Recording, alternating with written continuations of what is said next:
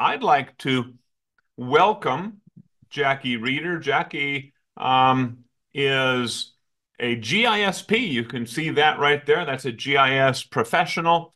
And her presentation today is getting started, as you can see, getting started with Esri's Experience Builder Developer Edition. She's with ITS, and I'm happy that she agreed to do this first presentation for 2024. Welcome, Jackie, and the floor is yours. Thank you, and thank you everyone for attending. As Keith mentioned, my name is Jackie Reeder, and today I'll be talking about Esri's Experience Builder Developer Edition. Now, I thought this would be a useful topic to share because I certainly don't consider myself a developer, and the online documentation didn't really look straightforward to me. The Developer Edition always seemed to be really useful, but also really complex and kind of intimidating. So I'm really excited to share how I got started step by step and share what I learned along the way so that others who are wanting more flexibility to customize your experiences without a ton of coding, you can get going too. So there will be several useful URLs on my slides. So I have prepared a PDF of my slides. If you're interested, I'm happy to share those with you. And as Keith mentioned, he's also going to be including those in the description of the recording when the video posts. So don't worry about jotting them down during the presentation. So the first thing that we'll talk briefly about is why use Developer Edition over the out-of-the-box online application. Next, we'll go through each step of the installation and setup process, including downloading the appropriate version of Nodejs, downloading the Experience Builder files, creating login credentials using a client ID, installing the necessary modules, and then actually accessing the Developer Edition. After that, I'll give a high-level overview of adding custom widgets and give you a short demonstration of how to add a custom widget to your experience. Then we'll get into publishing and downloading the experience, where to put it on your web server, and then how to access it online. So the Developer Edition of Experience Builder looks identical to the out-of-the-box application available through ArcGIS Online or Portal, and it has the same themes and widgets, but say you want to customize the look and feel of your tables, or you want users to be able to filter data and have your experience update accordingly. That's when it's a good time to look at the Developer Edition. Another nice thing about Developer Edition is that your experiences live on a web server, so you can give out a speakable and easy to remember URL like webserver.com/experience, rather than sharing a link with the entire ArcGIS Online item number in it. Now, the customization in Developer Edition uses components of JavaScript. So to develop your own custom widgets, you'll need a basic understanding of TypeScript, React, JSX, and Gmu. And I'm not even sure I'm pronouncing those right because I am not a developer. Thankfully, though, there are a lot of really generous developers who have already done the hard work and have shared their code for custom widgets online. And I'll give you some resources on where you can find those towards the end of the presentation. Now, before you get started downloading Developer Edition, you will need admin privileges. So plan accordingly if your organization has security practices in place that'll prevent you from installing programs on your PC. So for the installation, we're going to primarily be following the instructions in the documentation at the URL on this slide, just with some added clarification. And the installation includes a server-side and a client-side installation. And for the server side, you can use the developer's site or an existing portal. So for this demonstration, we'll be using an ArcGIS Online portal. The first thing the instructions are going to tell you to do is install Node.js, and they'll include a link to the site to download that. However, if you download the latest release, you'll end up having to undo your progress later on down the road. That's a lesson that I learned the hard way. The link from the documentation takes you to the current release, which is version 21. However, the latest developer edition requires version 16. So you'll need to go to the previous releases and find version 16. Now, that site is not the most straightforward. So I've added a link to version 16's download page on this slide. And then even that page has a lot of download options with not a lot of description to them. So if you're running Windows, you'll select the node-v16.20.2-x64.msi file that I have highlighted on the screen. And you'll download that and install it. Next, you'll need to download the Experience Builder files. Those are located at the URL on this slide, and you'll unzip them to your local drive, and you'll want to be sure to make note of where you save these files. We're going to be using the path to those in an upcoming step. The next step is creating the credentials to log into Developer Edition using your existing portal credentials. Again, for this demonstration, we're using ArcGIS Online. So once you log into ArcGIS Online, you'll go to your content, create a new item, select Application, then Other Application. You'll enter a meaningful title. I have a suggestion on here to name it Experience Builder Credentials, but whatever makes sense to you.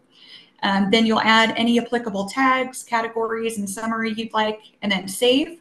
Once you save that item, the item description page will load, and you'll scroll to the gear icon that says Manage. And then what you see at the bottom of this slide is what pops up there. You're going to click Add to the redirect URLs and add the localhost port 3001 as a redirect URL. And then right above that, where it has the client ID, you'll go ahead and copy that. You'll then open a command prompt, Run as Administrator, and remember making note of where you saved those unzipped Experience Builder files. You'll change the command prompt directory to that location and then to the server folder nested within it. Then you'll run the command npm -ci, and it'll take a moment to install. It's just adding the required Node.js modules. And once it's finished, you'll enter the command npm -start. And you only need to run the npm CI command during the initial installation, or if you change the version of Node.js. And that would really just be if you're upgrading your version of Developer Edition. But primarily, when you come back to work on your experiences in the future, you'll only need to run the npm start command.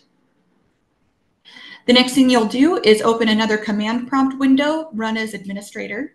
And this time you'll change the directory to the location of your Experience Builder files and then the client folder nested within it. And then you'll again run the npm CI command to install the necessary modules and then npm start. And again, you only have to run the npm CI command on the initial install or with a change of the version of Node.js. Just use npm start when using Developer Edition going forward.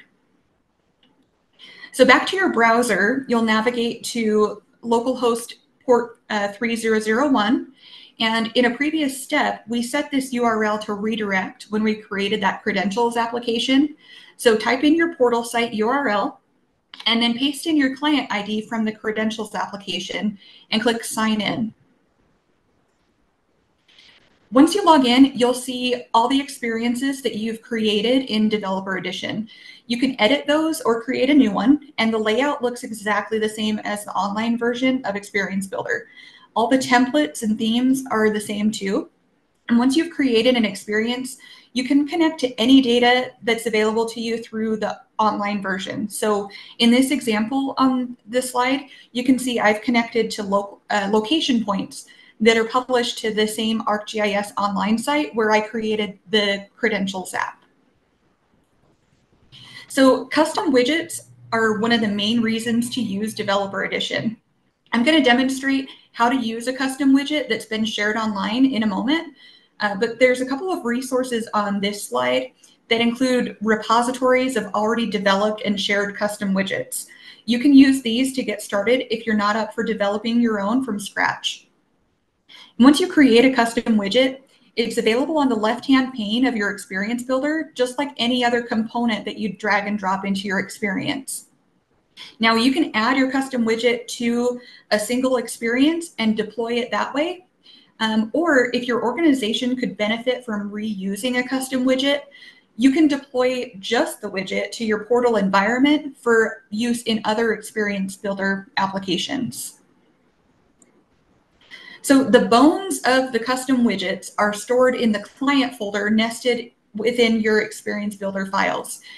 Custom widgets use a specific folder structure with specific file names for the developer edition to read them. So these primarily consist of a JSON config file, a manifest file, and a source folder with 2 subfolders nested under it. A runtime folder containing the meat and potatoes TypeScript file for the widget, and a settings folder containing a TypeScript file with the widget settings. Now, the video playing on the screen now is going to demonstrate how to use a custom widget from start to finish. In a previous slide, I shared some resources for already written code for custom widgets. And this custom print widget here comes from an Esri community shared in one of those links. So the first thing I did was download the print widget zip file, and then I'll unzip it and save it in my Experience Builder files under Client, your-extensions, and then widgets. So this is just the location here. I'll let the video catch up.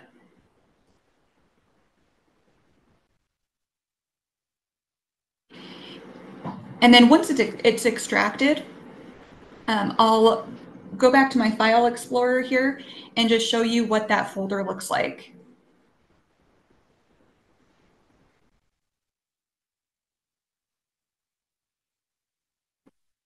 So you can see the print widget, the print folder, and then that config file, the manifest file, and the source folder. So now I'm going to launch my Experience Builder Developer Edition.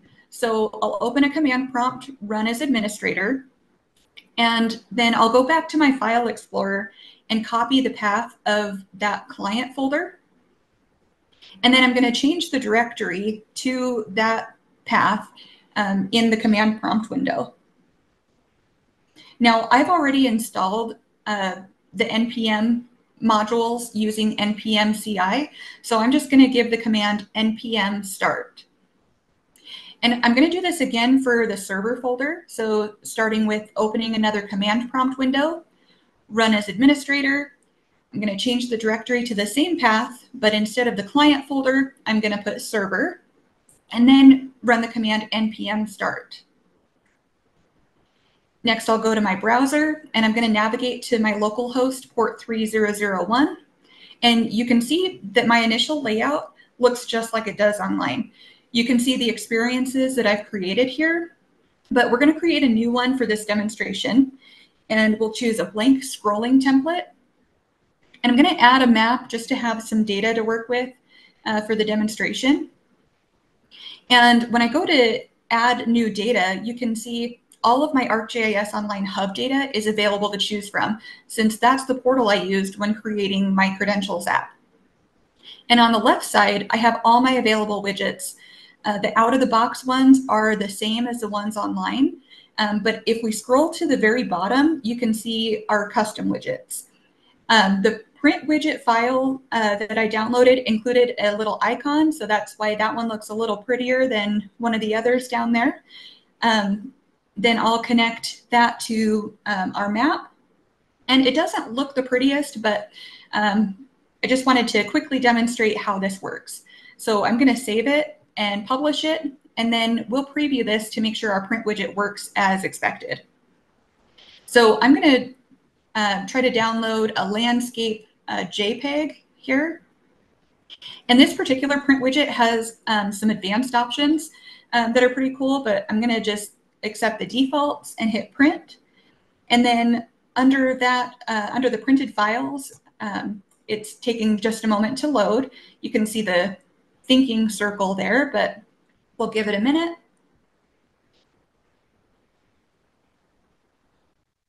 And the file's ready to go.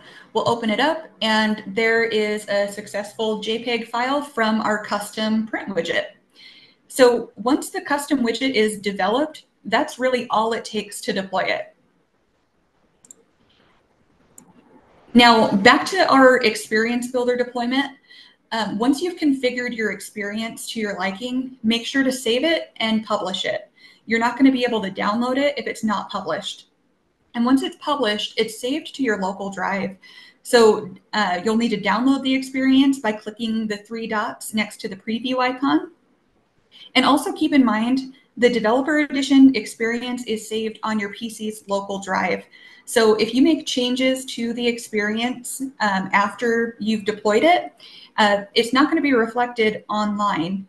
So you'll need to re-download the experience and overwrite the file on your web server. And sharing is also controlled in the Experience Builder. So make sure it's shared appropriately before moving on to putting it on your web server.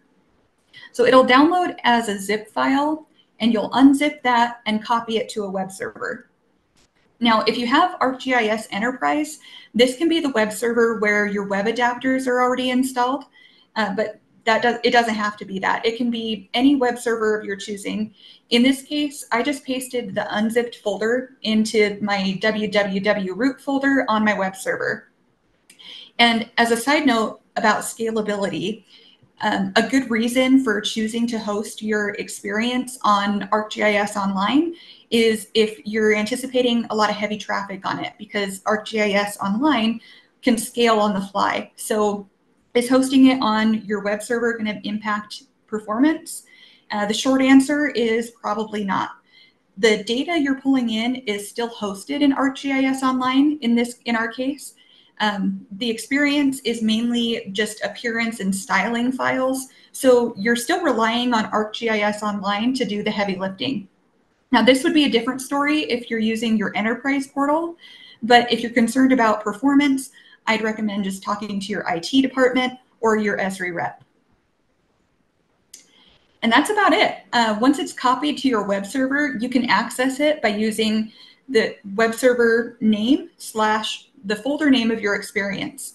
It'll require a login if it wasn't shared publicly, like the case on the current slide, but now you can give out the URL of your very first Developer Edition experience. And that's all I have for now. I hope installing and using Developer Edition doesn't seem as daunting as it might have before. Please feel free to take down my contact information, get in touch with any questions, or if you'd like a copy of my slide deck. If there's any questions now, I'm happy to answer them in the time remaining.